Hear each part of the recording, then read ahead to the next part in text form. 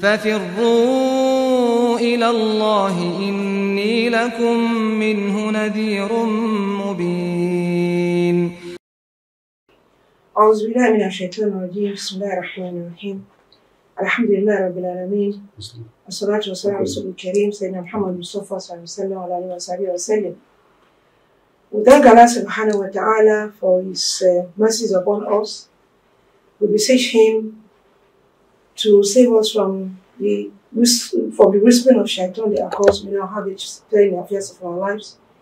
We beseech the mercy of Allah subhanahu wa ta'ala on His noble messenger, our prophet, our teacher, the leader of leaders, Muhammad Mustafa sallallahu alaihi wasallam, his household, his companions, and all those that tread this path of the day of Yom Al-Qiyamah. My dear honorable listeners, we thank Allah subhanahu wa ta'ala for bringing us in contact with Ramadan. We've been praying, oh Allah subhanahu wa ta'ala, to see Ramadan. Ramadan is here, is already counting. We thank Him, we pray that He will give us good deeds therein and accept it from us as an act of ibadah. What we are going to be interacting with today is beyond the dunya. And it behoves every man to ask ourselves basic questions. Where do we come from? Where are we? Why are we here? What are we supposed to be doing? People die and live. Where do they go to? No one has ever lived in this world everlasting. So, it is very pertinent. Is the death the end of the journey? What happens after death? Allah subhanahu wa ta'ala guided us through the Quran, His revelations to the Prophet, the last of it all, by making us to realize that He created all humans and all things. Everything in existence are creatures of Allah. In Surah Sajdah verse 4, Allah subhanahu wa ta'ala told us, Allah is He who created the heavens and the earth and all that is in between them. Is it the sun, the moon, the seas and the ocean, the animals, the sky, and every other thing. And Allah subhanahu wa ta'ala made us realize that as humans we need to reason, we need to ask ourselves questions. He said it in Surah Imran, Quran chapter 3, verse 190 to 191. When He first said, Allah mulku samawati wal ard, wallahu ala kulli shay'in qadir. Allah subhanahu wa ta'ala is the Lord of everything. That is, He has power over everything. He's the Mulk, He's the King of everything. And He was telling us that we should apply our reasoning so that we don't use our life uselessly, by telling us that in the creation of the heavens and the earth, and the alternation of the day and the night, those are signs for people who have reason, who have their reasons, who can think, who can ask questions. Those who are, whether they are standing, they are sitting, they are lying down, they do ask themselves and say to themselves, this world is not created for nothing. So definitely, no one does anything for nothing. So it's going to be a stupid thing for us to think that we are created or we just existed by chance and we are not being here for anything. Man, as we all know, Allah made us to realize that we are created solely for the sake of worship. One man called it genuine ins ilali abdu. So our purpose of creation is, Allah said, we have not created neither men and jinn except for the purpose of worship. We are here to worship. And that means all our worship, everything that we do, encompasses what is called worship. All affairs of our lives. From the morning till night, from the day we are born to the day we die. Whatever we do is considered to be worship. So hence, it's not a joint on us to do good always. So, of course, what is then the purpose of when we worship? What are we seeking for? So the purpose of the worship is to seek the pleasure of Allah subhanahu wa ta'ala. So the working life is to seek the pleasure of Allah subhanahu wa ta'ala. And that was why Allah subhanahu wa ta'ala told us in Surah Mulk, He has created death and life. In between the two is what we have, is why we are existing. Why did He do that? He did that just because He wants to know which one of us is ready to do good deeds. who will stray to worship, which one of us will be obedient to him? And by so doing, he made us that Wahuwa al-Aziz al-Ghafur. He's the Almighty and He's the all-forgiving. So our goal should be the hereafter. We are supposed to leave this world to seek the hereafter. If this is not a permanent place, Allah subhanahu wa ta'ala told us in Quran chapter 6 verse 32 that the life of this world is nothing but play and amusement. But for the better is the house of the hereafter for those who are believers.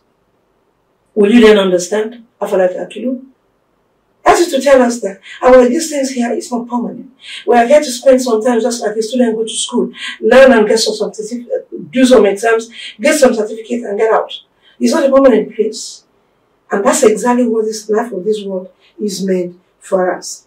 قل إن الموت الذي تفرون منه فإنه ملاقيكم ثم تردون إلى عالم الغيب والشهادة فينبئكم بما كنتم تعملون. In Quran chapter 57 verse 20, Allah made us to realize that life here is likened to play and amusement as well. And He made us to know what are those things that we spend our time achieving.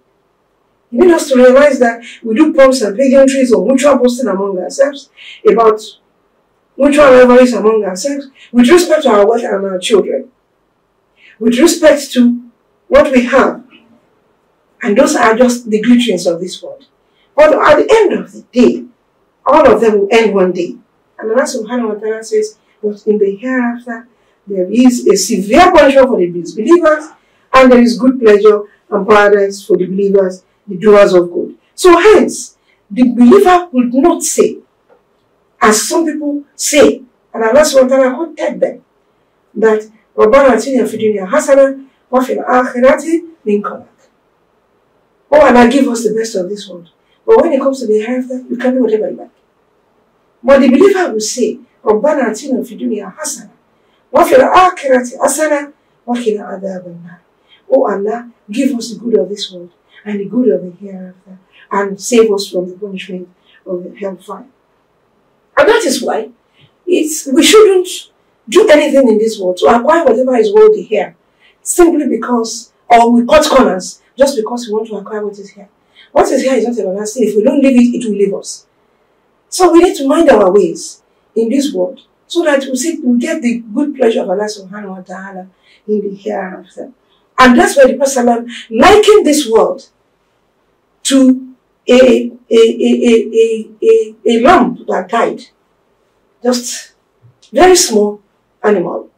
He was passing by and they saw it on a trash ground. And he asked the companions, which among you would take this animal?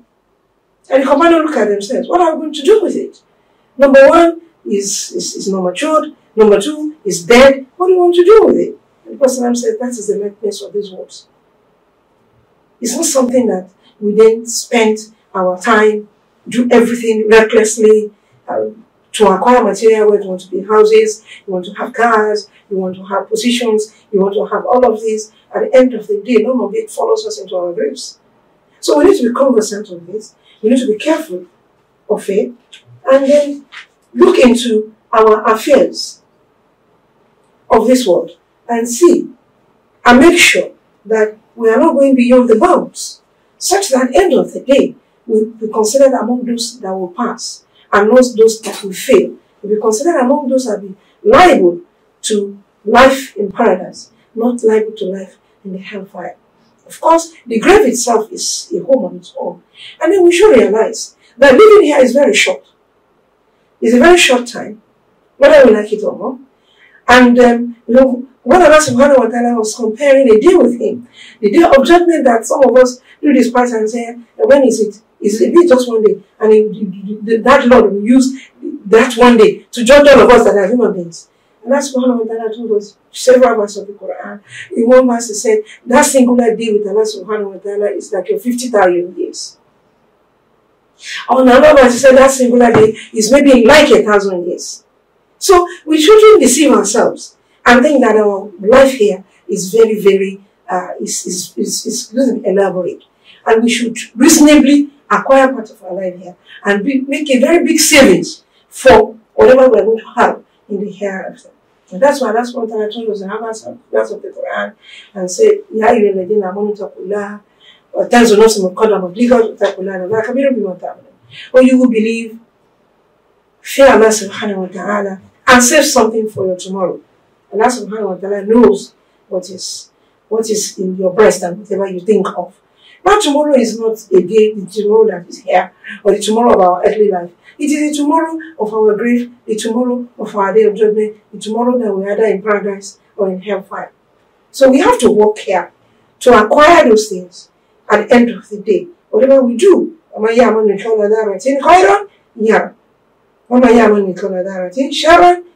you do small good deeds, Allah subhanahu wa ta'ala will give you the reward. If you do evil, even if it is as small as a seed of the mustard, Allah subhanahu wa ta'ala will give you your reward. Nothing passes except that Allah subhanahu wa ta'ala is taking note of it. So we should, as believers, always have in mind paradise. So this should keep us doing good and thereby connecting with Allah subhanahu wa ta'ala always. And that is why what Ramadan has come to remind us. Connecting with Allah subhanahu wa ta'ala. Kutiba alaykum siyam kama kutiba ala alladhina min qablikum la'allakum tattaqun. We should, fasting has been enjoined on us, as has been enjoined on the people before us, so that we'll be in awe of Allah subhanahu wa ta'ala. This month is a month of training for us to know that we are working to remind us of our purpose of creation, to remind us of our duties to ourselves, to remind us of doing good deeds, to remind us to keep away from evil, so that at the end of the day, we will meet Allah subhanahu wa ta'ala because we say that Allah subhanahu wa ta'ala will make us part of those whom we welcome and say, Ya Yaswa Mutma'ina, Irji ila Rabbika Radiyata Murdiya, wal Kulli fi Ibad, Nukli Jannah. May Allah subhanahu wa ta'ala count us among those that we welcome on the day of Qiyamah as inmates of paradise. Assalamu alaikum wa rahmatullah.